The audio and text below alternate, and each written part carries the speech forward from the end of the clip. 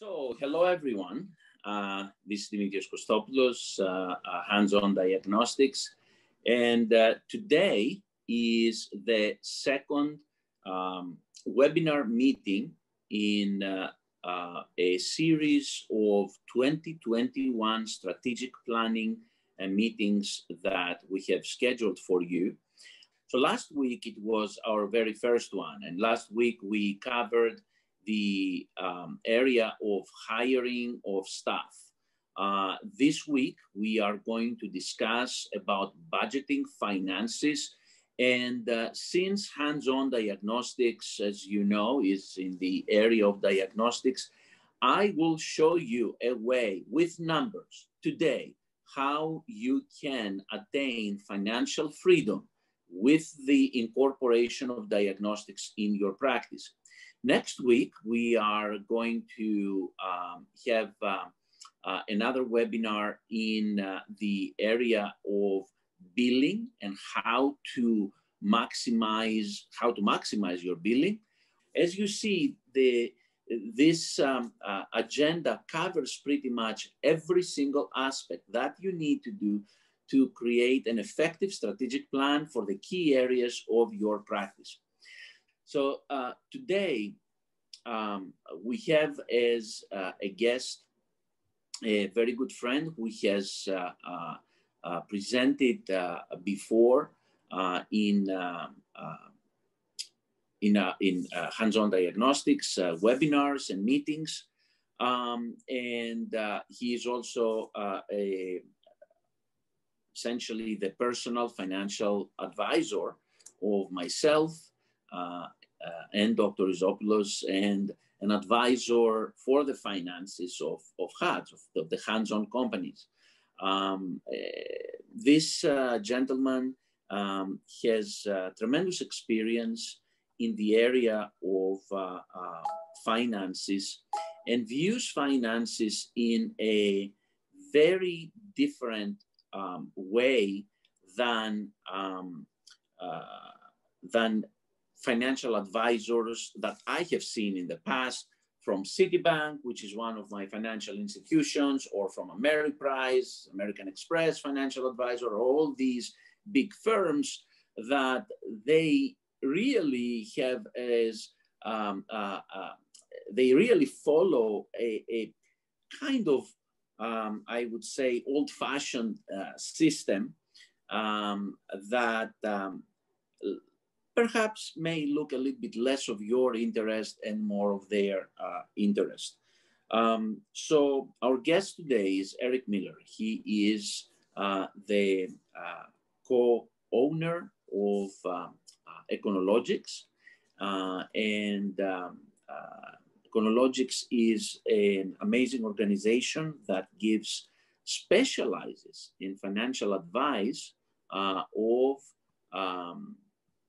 private practice owners, and I invited him today to start this presentation by discussing how a private practice owner can create a plan to maximize their financial success for the practice, but also their personal success. So Eric, thank you so much for joining me today, and please take it away. Okay, thanks, Dimi, and thanks for the introduction, and for everyone there, welcome, Happy New Year, and I'm ready to get into it. So, you know, the area of finances was put to the test last year, and you know, I start out a lot of my presentations this way, but it is a very true statement. Look, there's 300 million of us, and you know, amongst all of our differences and different points of view and everything, I think one thing that we can agree on is this, that less than 0.5% of Americans have enough in income, assets, and resources to be able to survive the effects of a major health issue, a stock market crash, a lawsuit, or a government shutdown. That I think a lot of us do have in common, that you know, a lot of us just don't have enough. So my purpose today is to really make sure that you as a practice owner, and look, I'm a financial advocate for practice owners, as Demi said. And, my purpose today is to make sure that you have the necessary knowledge so that you can make really good judgments when it comes to your money, and put you in a position where you are not the effect of all of the big institutions out there, whether that be the tax institutions or the financial institutions or the legal institutions or the insurance institutions. I mean, these are actually the people that we're trying to fight, because that's where a lot of our wealth is getting extracted from. And, our job is to really try to empower private practice owners to make sure that they're running their household like a business, that they are treating their business as a investment, and that you are having that investment serve the goals and purposes of the household. And that's what we're going to be really covering today. Now, some of you may be working with a financial advisor. Some of you are, already have a financial advisor and your finances are in good shape. That's totally fine. Look, one thing I have learned is that, not all financial advisors are alike in that respect. Some of them work with, corporate executives. Some of them work with, specialize in working with, teachers or engineers or, whoever it may be. We just happen to specialize in working with private practice owners. And the reason being is that, about 12 years ago, when I started working with physical therapists, I really saw that they were really underserved when it came to financial advice. I felt like they were getting bad financial advice. I felt like they weren't really getting the results that they deserve for all the hard work, effort, and contribution that they provided to a community. So that's where our mission really came from, was how do I show practice owners how to take the wealth that they're getting from their practice, expand upon that, and make sure that it channels so that you can satisfy the goals and purposes of your household. Because at the end of the day, that's what all we're trying to do is make sure that your household, your personal financial needs at your household are increasing, and that you really feel like you do have a bright future ahead of you. So the topic we're going to talk about today, of course, has to do with your practice and then translating that into personal financial success. And, again, in working with over, probably 500 practice owners and having over 15,000 conversations with practice owners over the last 11 or 12 years, that really has been the heart of it. Is how do I take this money? How do I channel this cash flow that I get from my practice and integrate that so I can fulfill what I want to personally for my household, to protect my family, to leave a legacy, to pay off my debt, to, create other income streams. And that's a challenge for a lot of practice owners. And that's what we're going to really hammer on today. So we're going to cover, of course, how to maximize the value of your practice. I'll give you some information there. How to make sure that you have the right goals. A lot of practice owners are operating on the wrong numbers. I just did a webinar on this. It's, and it really goes back to the underestimation of how much you actually need, not just to run your business, but your household as well. And making sure that you have the right financial goals, not only for yourself, but for your practice. I'm going to talk a little bit about how to reorganize your practice expenses. I'm going to go through the 2 golden rules. You don't want to miss this, the 2 golden rules of income and expenses. I'll talk a little bit about that. We will go over and evaluate, how you would look at your income sources in your business to make sure that you're utilizing the correct income sources, areas that you can help boost the income of your business. Everyone's favorite subject, taxes. Yes, I am going to give you some tax strategies so that you can keep more of what you make.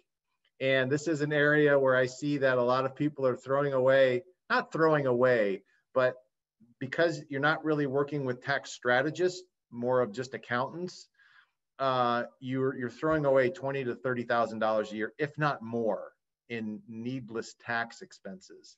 And that can really help boost your overall wealth. And then of course, who should you have on your financial team? Like what should your team be comprised of? What should you expect out of your advisors, your accountants, your insurance agents?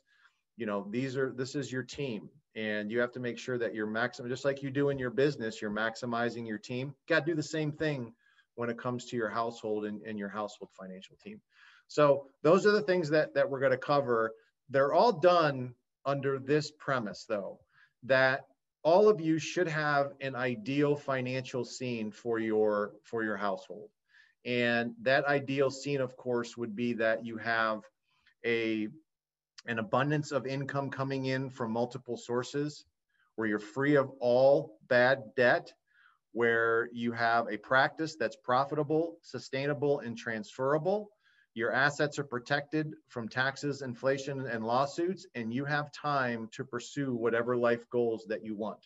That should be everyone's ideal scene financially. And that's also what we would consider the definition of financial freedom. So how are you going to get there? Well, the first thing we'll talk about is the practice, because I think far too many of us, and I'm lumping myself in included, when it came to running a business, if you're going to play a game, and this is a game in practice ownership and, in life, you got to know what your roles are. And when it comes to your roles in your business, you really have 3 different roles.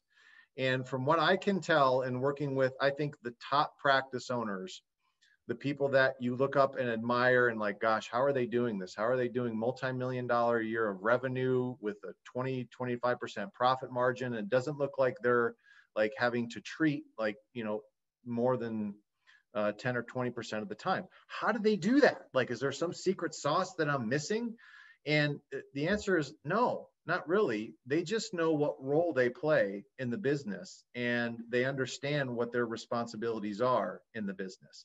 So there's 3 roles that you play. And if you want to create a maximum value practice, these are the 3 roles that you really should know what their responsibilities are, and what you should do and how you become better at each of them.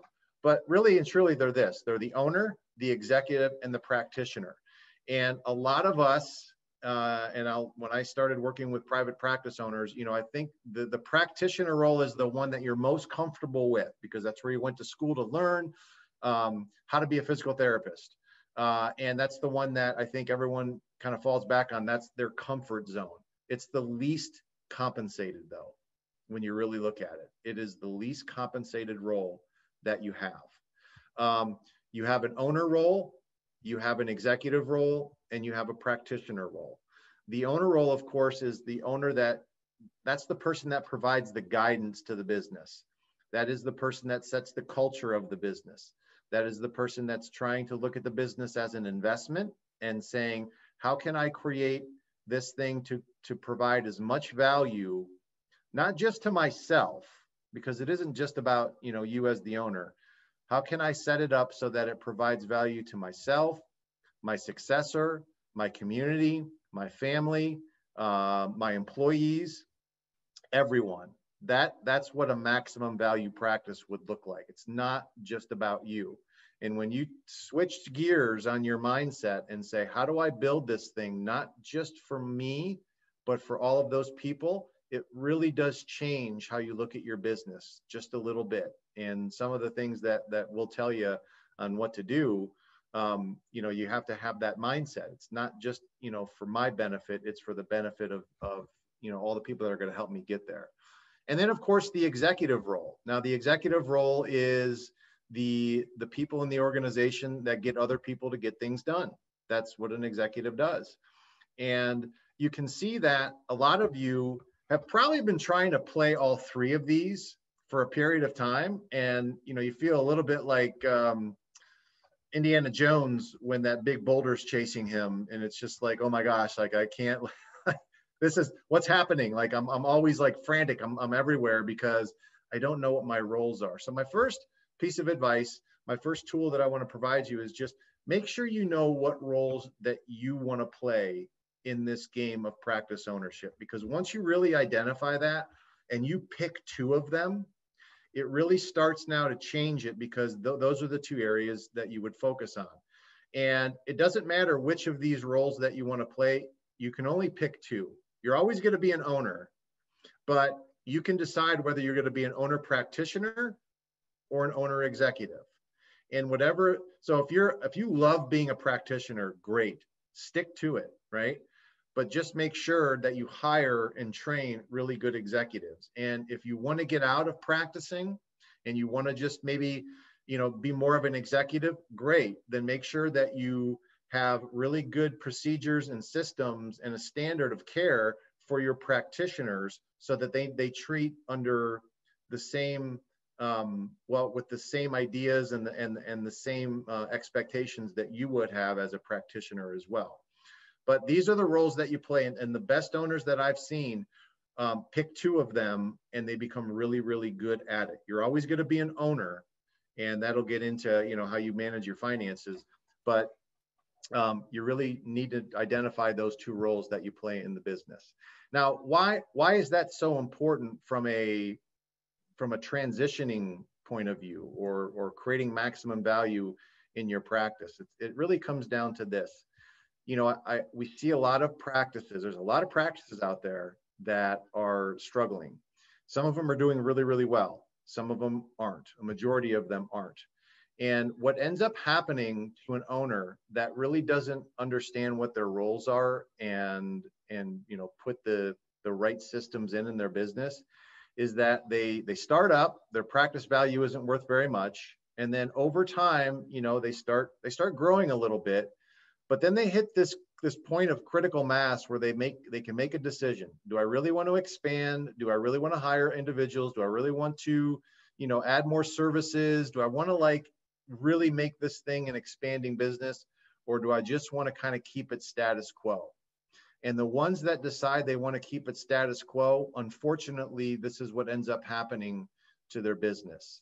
I just talked with at least 3 practice owners last week that have been struggling, and they look like this. They reach a point where their practice value, they need to make a decision on doing something different. They don't. They say, I'm just going to keep doing what I've been doing because that seemingly works. But what ends up happening is that your practice value ever so slowly starts to deteriorate. And by that time where you're ready to exit, you're burnt out.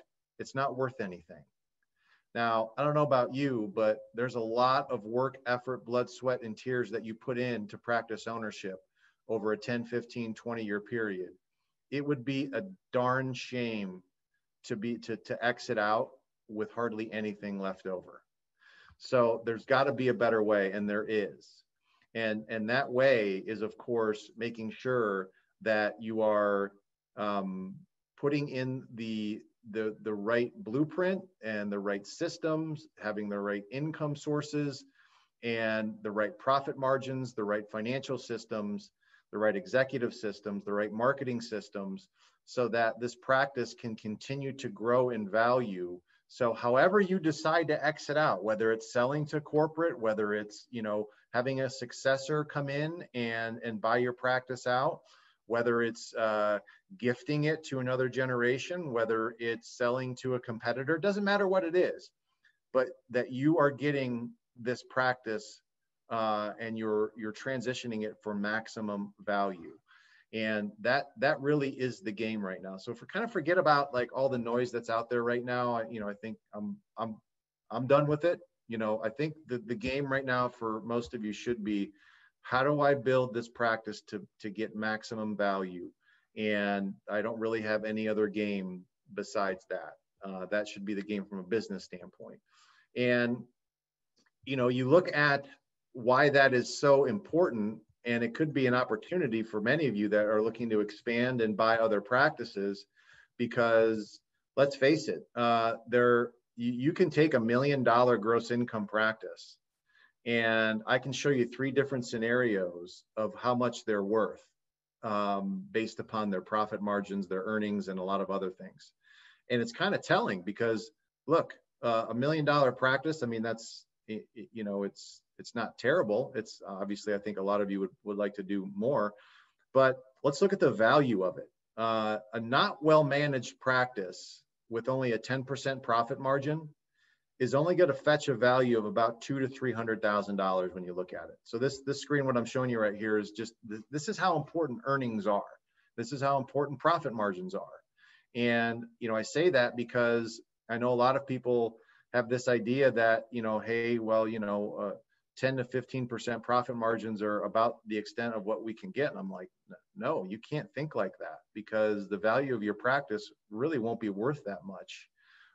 If that's what your viewpoint is. You really have to make sure you're looking at it and saying, I need to get at least a 20% profit margin if I really want to have something that is worth something to someone else. Because let's face it, someone's going to buy your practice based upon predictable cash flow. That's what they're going to base it on.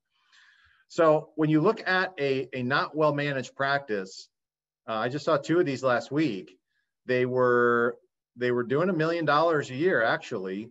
Their profit margin was only 10%, so they were only doing $100,000. Now, they were asking almost $600,000 to $700,000 for that practice, and I'm like, it doesn't even come close to that value, because that's not what the value would be based upon. It's going to be based upon around a 2 to 3 multiple of that net profit. And, I know that's a kick in the what to a lot of people, but it's the truth. That's what people are going to be willing to buy a practice like that for. Then you start looking at a well-managed practice, 15% profit margins. Your multiple may go up a little bit, but now you're looking at a $300,000 to $450,000 value. And then you take something that's profiting 20%. The multiple is likely going to go up to 3 to 4. And now you can see the difference. That's a $600,000 to $800,000 value. Same gross income practice, like nothing changed. Same gross income. It was just the profit margin, the earnings were higher. Hence, the value of the practice was much, much higher. So I don't know how many Bitcoins you would need to own to get that kind of return. Probably a lot. But you can see the difference between a not well-managed practice and a very well-managed practice. And, for those of you that are looking to expand and buying practices out there, that's what you would want to look at, something that's not well-managed, and that you could go in there and really put some quick systems in place and some services that would, increase the value of that practice in just a couple of years. And, you can double, triple the value of something really, really quickly, just by getting the profit margins a little bit higher than what they were before. So I tell you that because I just want to make sure that everyone has their attention on the value of your practice. It is your largest investment for your household, and that not having a well-managed practice and systems can cost you. The other exercise that I wanted to provide to you today that I thought that we've done before that seems to have some worth was, are you really looking at all of your income sources? Like, when's the last time that you've really evaluated all of the different services in your business? And the way that we look at this is that there are many different sources of income that a lot of you have. And I want you to just pay attention to those. And we have this exercise, and I'll try to, for those of you that are interested, I do believe we have this in electronic format, so I can send it to you if you're interested. And what it does basically is it forces you to say, okay, I'm going to list all my income sources that I have for physical therapy, for physical therapy practice. And then I'm going to rank them, each of the income sources, based upon the profit margins that I get, the demand for that, and then how easy is it to deliver? Because those are really the 3 things that you would look at when you're looking at adding a service. What's the profit margin? What's the demand? And is it fairly easy to deliver? So let's take a look at a physical therapy practice. So, and I know a lot of you, we did a rank on this. I had someone do this that was in the physical therapy arena. I'm not saying it's perfect. I'm not saying it's right. It's that person's opinion. So if you guys see some things on here that you disagree with, don't disagree with me. Disagree with somebody else. But you can always change these things if you'd like. But these are the different sources of services that you would find in a physical therapy practice. And they rank them from the ones that were the highest profit margin down to the lowest profit margin would be the first category. And here's what we found. This was the profit margins that they put down. So sports therapy was number 2, aquatic therapy was number 3, pediatric therapy number 4. I think medical accessories and certain things that people would buy would be the lowest profit margin. Okay, great. So those are my services. This is how I rank them from a profit margin standpoint. What's the next part of the exercise? Well, let's look at the ones that are the highest demand. Okay, well, that changes it a little bit to some degree. The physical therapy would be number 1, sports therapy number 2, women's health would be one that's number 3, workers' comp would be 4. And then, of course, we're going to look at then the easiest to deliver. And then we get into, well, just selling, accessories are fairly easy to deliver. That's not hard to do. And then, so on and so forth, we rank them. Now, what's the purpose of doing that? Well, why you would want to do that, of course, is that you would want to then add up all of these different rows. So you assigned it a number, and then you add up all of the income potential. And then you rank them from lowest to highest. And what that's going to do is it's going to give you a bit of a marketing plan now, because those are the services that you would want to market. Because if you're really paying attention to your profit margins, you want to have services and market services that have a really, really good profit margin that people want and that are fairly easy for your office to deliver. And if you can do that, then you can ensure that you're going to have solvency and income coming in and all those things that you want. So that's one way. That's one exercise that you can do to feel like, okay, what can I do to work on my business this year and improve upon the services that we provide? And that's one exercise that you can do. I found it pretty valuable to do that because it just gets you to inspect and look and evaluate and do things that, you as an owner and as an executive are really, really important and key. The other thing, of course, is that what is going to drive your income growth this year? So, I talk a lot about to people, if you're going to have employees and you're going to have associates, you really should know what that person should be producing for you. If you want to, I'm coming at from a financial point of view a lot, because that to me, your solvency of your business is the most important thing. Now, other people have other ideas of what's important, but for me as a financial advisor, you can imagine your solvency is the most important thing. So if we're doing that, you have to look at then, okay, how much should my associates be producing? Am I training them correctly on how to not only sell services, but how to even mention things that we do? Tracking production metrics in all staff and your practice gross income. Of course, we just did an income source evaluation to find the services that are going to provide the highest income potential. Certainly boost your marketing efforts. If you haven't updated your website, social media, your online advertising, that would be something that would certainly you'd want to do. And then make yourself more known. Reach out to your referral partners. Just make yourself more known that you have a safe. A lot of people didn't do this correctly coming out of being shut down. You just have to remind people, look, we're here. We want to help. We have a safe place to operate. And I saw people do that, and that's all it took. And they were right back to where they were, if not exceeding that. Just getting people to realize that you are there is really, really key, and that you're a safe place to go to get help.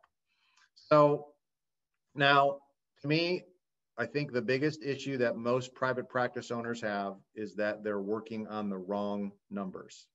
And when I say that is that the number one thing I think a lot of you underestimate is the exact amount of money you need to bring in every month to be solvent. Now, when I say solvent, that just doesn't mean that you're just paying the bills, that you're just paying your rent and your marketing and your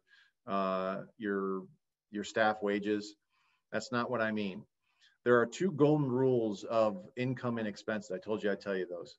The first one is this, is that any household, any business, any organization for that matter, is going to try to spend every flippin' dollar that it makes and then some.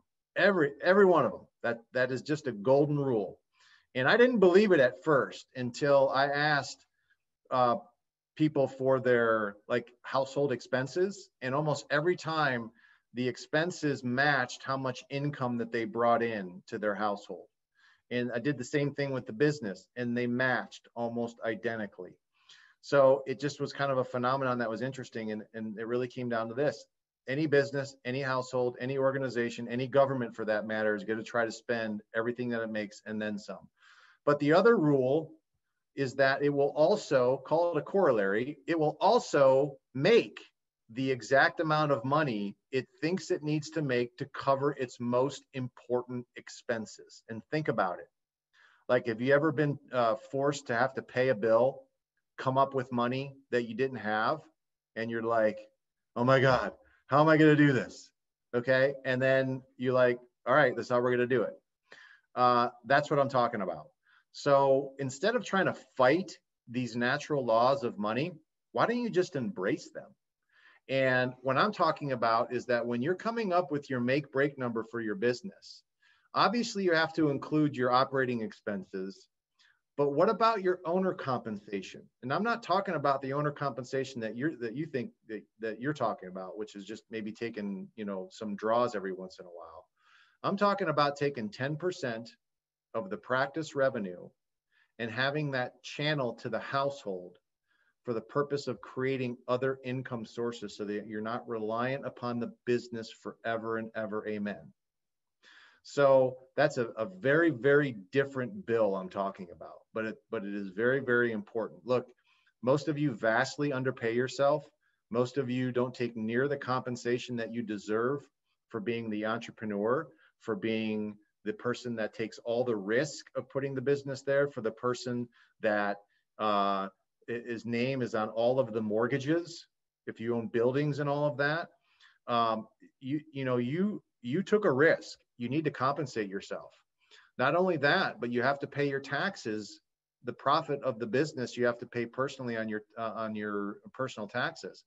So you have to make sure you're incorporating your taxes into that equation. And oh, by the way, how many of you would really, really, really wanted to have at least 2 months of business reserves in your business so that you can function for a month or two and know that you have plenty of reserves in there? A lot of us didn't have that. So we have to incorporate all these things into what we call the make break number. And I'll show you how to do that or an example of that in just a second. But this is a really key number that you must know every single year. Now, it's a moving target, of course, because your practice's expenses grow and you're trying to expand, but you should have some semblance of a make break number that you're working on. If you need some help with that, then certainly we'll reach out to us and we can help with that. The other number, of course, would be a number that I think far too many people just don't look at or ignore, and that's what's called the facility capacity number. Now, look, all of you have a facility. It has a certain amount of square footage. It has, rooms where people get treated, and it has a number that if this thing were at max capacity, if it were, if you had the maximum number of patients with the maximum number of staff, and you were selling all of your services, what is the potential for the practice? What could it do? And you really shouldn't. I just did this with someone this morning, and their practice, I mean, it's a fairly big practice. They were doing $400,000 or $500,000 a month, but then I go, what was your facility capacity numbers? Like, I really don't know. We worked it out and it was almost 900,000. And I go, that's the game. Your game is to get this thing from here to here, because that's when you're going to have a practice that is worth the highest value. So all of you, really take a critical look at your facility capacity number, know what your income potential would be for that facility. And that's kind of the goal, because once you hit that, then you know that your practice is at a maximum value condition by hitting that number. So if I had to leave you with a couple of things on the practice side that I thought were really, really key: know your make break number, and then make sure you know what your facility capacity number is, because that really is that's the game. You're trying to get those two in concert, or at least that's the carrot that you're trying to get to at the end of the day. So, I talk a lot about incorporating all of these things, your profits as an expense, because you have to. It's something that you really need to incorporate as an actual expense. There's a very particular way to do it, especially on this one called the household wealth storage account. And again, I'll say it again, if you can get in the habit of taking the first 10% of your practice revenue, not your profit, your revenue, and setting up a system where it's channeling into some kind of an account for the benefit of the household to create other income streams, it changes the game. It just changes the game for you. And but there's a very particular way that you must do it. Otherwise, you put too much pressure on the business too soon, and all hell breaks loose. So I don't want you to try to, if you're not doing this right now, if you're doing this right now, excellent, great, good for you. That's awesome. If you're not doing this right now, there's a very, very particular way that we would recommend that you do it and set it up so that it doesn't overwhelm the business with too much of an expense. The other accounts that you should have set up, of course, would be a tax account. We call it the business savings account, which is just a legal and protection fund, because let's face it, I think, from our standpoint, looking at business metrics, if you had at least 2 months of business expenses in a business savings account, you can kind of handle any kind of an emergency that may come your way. And, whether it's another shutdown for a couple of weeks, whether it's, someone suing you, whether it's, a piece of equipment breaking down that you have to pay for, there just needs to be some kind of a reserve account that has at least 2 months of business expenses. Some people say 3, some people say 1, I say 2. It really is, to me, I think it's a good median. And then, of course, a business expansion and development fund. Now, people are like, well, what is this, Eric? I'm like, look, how many of you are kind of tired of always having to borrow to expand? And I know that I get frustrated sometimes too, where I just constantly see more debt. And it doesn't necessarily, now I'm not saying that debt is bad at all.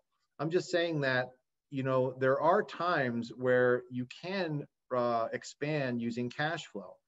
And having an account that is capturing a percentage of your revenue for that express purpose is, to me, a good reinvestment back into the business so that you have the cash there to do that.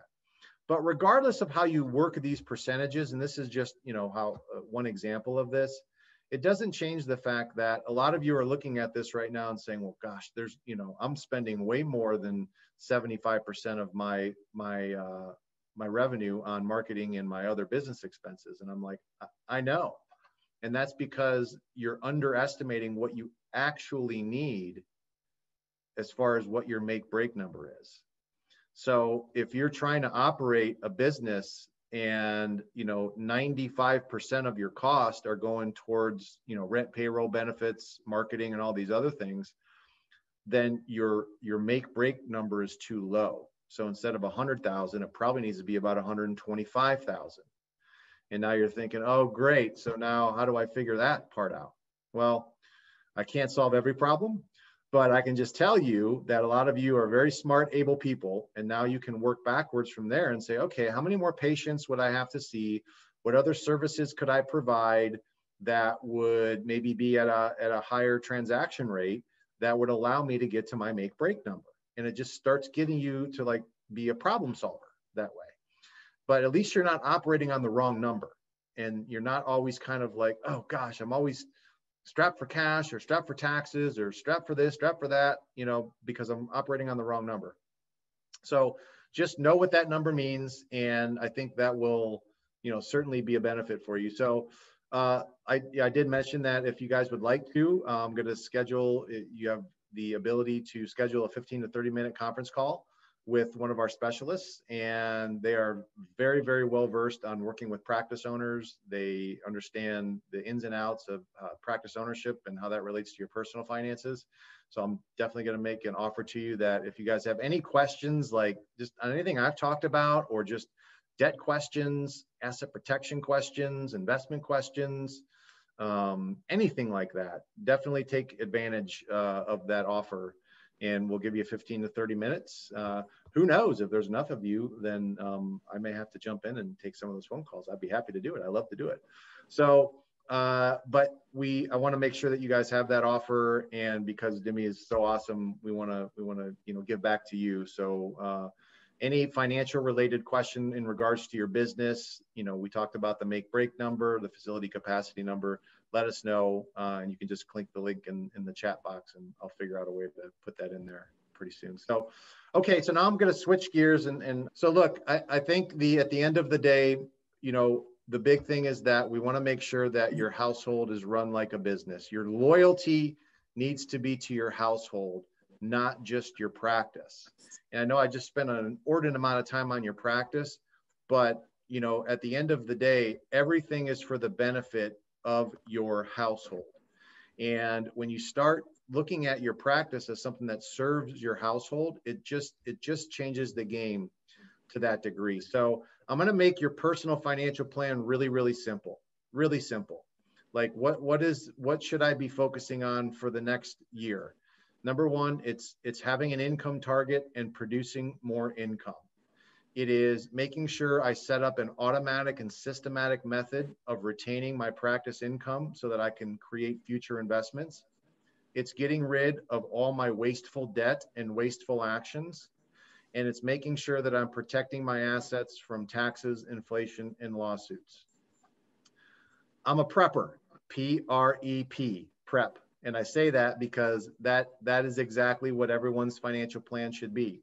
You need to prepare.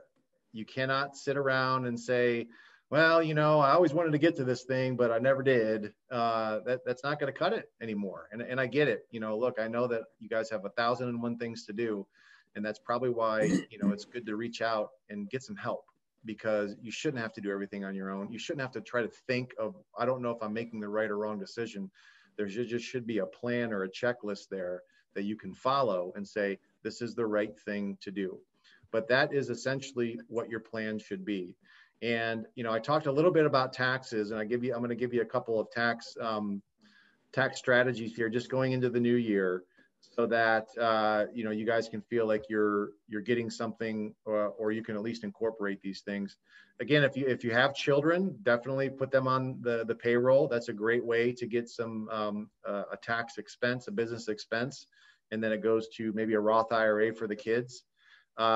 Every one of you can have officer meetings at your primary residence, and you can charge the business for that. 14 days out of the year, you can do that. And the rent that you pay to the business is a business expense, and the income that you get to the household is completely tax-free. You don't have to pay any tax on that. So personal tax. So it's a great way to set up something where, hey, my business, I'm going to have a meeting with my executives at my house, and we're going to document it, and I'm going to charge, $500, $1,000. It's a business expense, and you get that personally tax-free. Certainly reclassifying income would be like, not taking so much in salary and taking more in profit distributions. If you own real estate, there's something called a cost segregation that you can do, which is simply accelerating the depreciation down. And again, if you guys have any questions on these or what these things are, then take advantage of that 15 to 30 minute phone call, because we can go over some of these with you. And then of course we have a lot of advanced tax strategies. So for those of you that are like making over $400,000 a year personally, we have some really cool advanced tax strategies that you can use. That can really, really lower your tax rate by, 4 or 5%. You may not think that's much, but when you look at the numbers on that, that's 20, 30, 40, 50,000 bucks. So if you're making over $400,000 a year personally from your practice, make sure you give me a call, because I can definitely show you how to minimize that.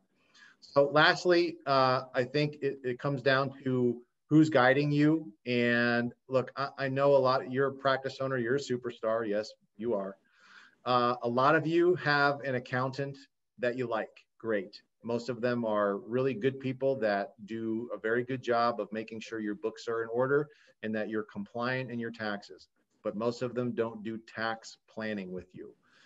Maybe you have a good insurance agent, or you have an attorney, or you have a wealth manager. Now, most of you have this on your team, but you always wonder why. I got to run all these people. I'm the one that has to run all these people, and I'm tired of having to run all these people.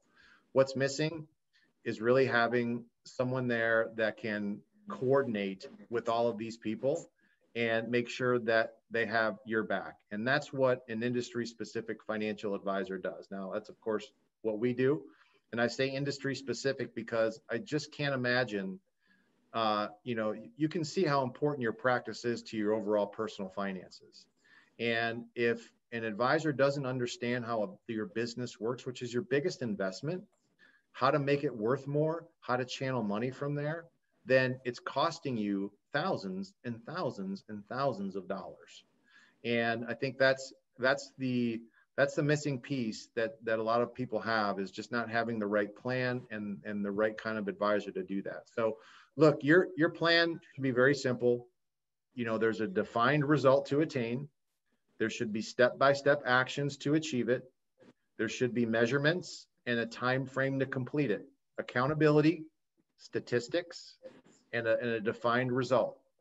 That's what a financial plan is. It's not a proposal to put money into a 401k or to buy an insurance policy or to put more money in a brokerage account. That's not a financial plan. That's a proposal. So if you feel like you're missing a financial plan, if you feel like you're missing something, then it's because your plan isn't encompassing everything that you really need to get yourself into what we call financial beast mode. And I'm going to end on this because this is something that we're really going to talk a lot about more in 2021. Look, when I say financial beast mode, that's what I mean. Like when I say beast mode, it's like, what would I look like? What would my finances look like if I were like in super beast mode? Like things are going really, really well. I'm confident, I'm relaxed, I'm focused. But what would that look like from a financial point of view? Well, your practice would be growing 35% over a 3-year period. So that's not 35% a year. That's 35% over a 3-year rolling period. You would be taking 7 to 10% of your practice revenue and putting that into a wealth storage account. You'd be on track to be debt-free personally, house included, in 5 to 7 years. Your household income would be over $300,000. Your effective tax rate would be under 30%, even in New York, New Jersey, California, wherever you're at. You are creating passive income, and you're about 30% to what your goal would be. Your profit margin in your business is 20% or higher. You have 2 months of business expenses reserved, and you're following a plan, preferably our plan. But that's what beast mode would look like. And I just want you to imagine what your life would look like if all these things were in place. I think it would look pretty good. And this is what we're trying. This is our mission right here, is to get as many practice owners into financial beast mode as we possibly can. Because when you're in beast mode, you're expanding, you're helping patients, you're helping your staff, you're helping your family, you're helping everyone involved. And that is what the game is. And that's really what we're trying to do, is to get as many people into financial beast mode as we possibly can. So I'll leave it at this. Definitely, if you would like to meet with us, take that advantage of that. I don't know if we put that link in the chat box, Demi. Is that? Yeah, I think Annette took care of that. Okay. And it is, like I said, you're going to meet with one of our specialists, and any question that you have financially related, and no matter how big or small, it's really important that you know. And when it comes to your personal finances, it's really bad when you're uncertain about something. So if you have some financial uncertainty, I just want to make sure you take advantage of that. And I think I've far exceeded my time, Demi. So thanks, everyone. No, I appreciate it. Yeah. This was really awesome, Eric, and thank you. And I want to take a couple of minutes that we have left. so I can make a couple of points on some of the items that Eric presented here, because being a private practice owner, I can totally understand what many of you are thinking when are presented of this situation. When you are thinking that, okay, you know, Eric told us that we're gonna defer 10% of what we make in our practice to a reserve account, to an personal account. But what if that 10% at the end of the day is so little that cannot help us achieve our final goal? What can we do? You remember he presented this form where you can prioritize and put more attention to the things that make you more money. So let me show you real quick something. I'm gonna put a white, I hope I can put right here a whiteboard so I can show you something. So eventually when you engage with Econologics, what they are going to show you is, if right now you wanted to create complete financial freedom, you would have in mind two numbers, okay? They'll help you put together two numbers. That would be the first number they'll help you put together is the minimum monthly income to meet your basic expenses. And then they're gonna have you put together a desired monthly income that does not only meet expenses, but really creates an affluent life for you. Okay, an affluent life for you. I'm mixing my V's and my F's this morning for some reason. But anyway, but how do you get to this point? Okay, how do you get to create this number? So you will need to invest a specific amount of money at the end of the day with a specific interest rate that you are going to get from that investment, whether it is called mutual funds, life insurances, whatever that is, that at the end of the day will produce for you these numbers, right? But how do you get to be able to produce this amount of money? If your practice is a physical therapy practice that by national standards, you are making 10% profit margin right now. And guess what? Yeah, Medicare is not gonna cut 9%, but Medicare is gonna cut about 3.6%, all right? Your net effect will be probably 1 or 2% less.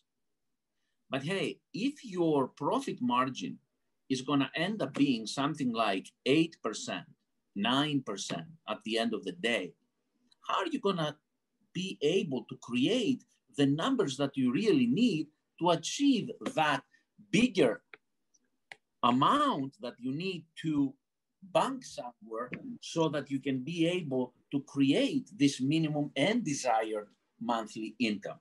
And here is where hands-on diagnostics comes into play.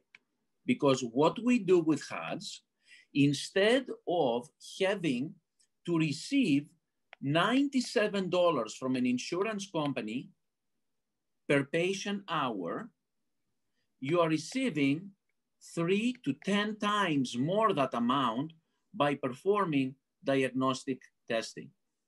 Average reimbursement, this is $97 per PT hour. Diagnostic testing, national average for an EMG combined with a neuro ultrasound nationally is $700 for the same time that you spend for a full hour session. Yeah, in the beginning, you will need to spend a little bit more time because you are learning, but eventually you are gonna spend 1 hour and produce both of these. our therapists, the therapists who work in our organization, who are very well trained, they, in an 8-hour day, they can see 8 to 10 patients, and they can produce this amount per patient. So then look at this. If all of a sudden your profit margin is not a 9-10% profit margin, but it goes up to become, for a diagnostic business, 30 to 40% profit margin, how much more can you afford now to send to your investment account, and how much faster that can get you to your ultimate goal of achieving financial freedom at the same moment that you are helping more and more patients. So that is what really can make Eric's plan for physical therapists even more effective. And Kostas and I, we are working with Eric for our personal practice and personal finances for the past few years. And oh my goodness, this has been making a huge, huge, huge difference in our lives. Oh, yeah. Also, for those of you who are not yet HUD's partners, James, just plug in the link where people can have a meeting with me. You can go to callwithdimi.com, callwithdimi.com, and you can have a meeting with me, and I'll be happy to explain to you about the HUD's concept. Yeah. Any questions, anyone? All right. So, Eric, this was pretty amazing, and definitely we want to reintroduce in a later date the Beast concept. Yeah. And at that time, you're gonna wear your Beast T-shirt also to show to everybody. Yeah. Okay. All right. Okay, guys. Thank you all, and see you next week. Take care, everyone.